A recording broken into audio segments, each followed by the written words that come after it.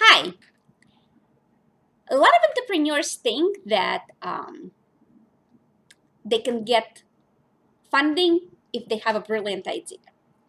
And they have an idea and they go and they knock on a lot of doors and get very surprised when they get turned down.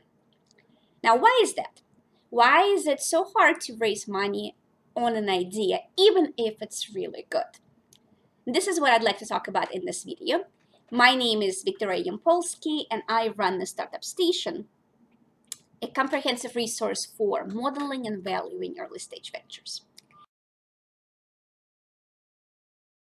And I want to start by talking about a video that I recently watched on Netflix, and it was a long lost interview with Steve Jobs, who, of course, was a brilliant man and an inventor. And he talked about how he takes products from an idea to completion.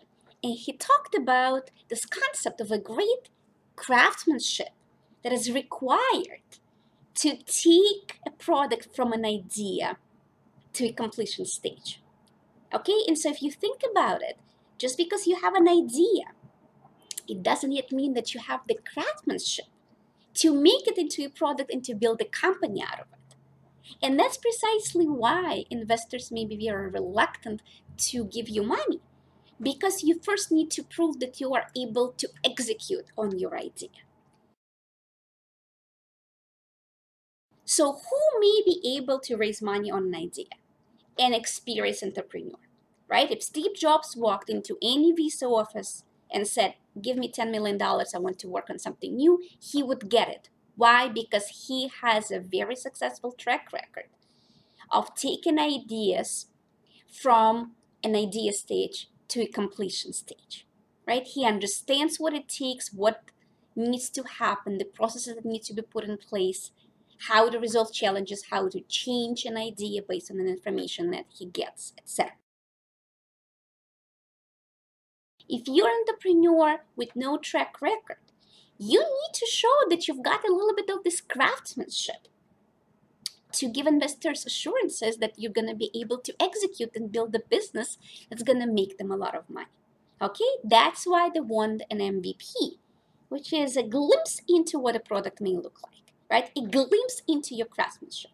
That's why they want a business plan, because they want to see how your execution strategy is going to work. That's why they want to see some customer traction, because this is your proof of taking a product to market. Now, I think it's a little bit clearer why ideas, while they may be great, are not necessarily enough to make investors part with their hard-earned cash. So, dream up big ideas and then go and validate them and build amazing products. To learn how to model companies and model various business models for your products, take course number 2. As always, if you like this video, please like it below, share it with your friends, and I will see you next time.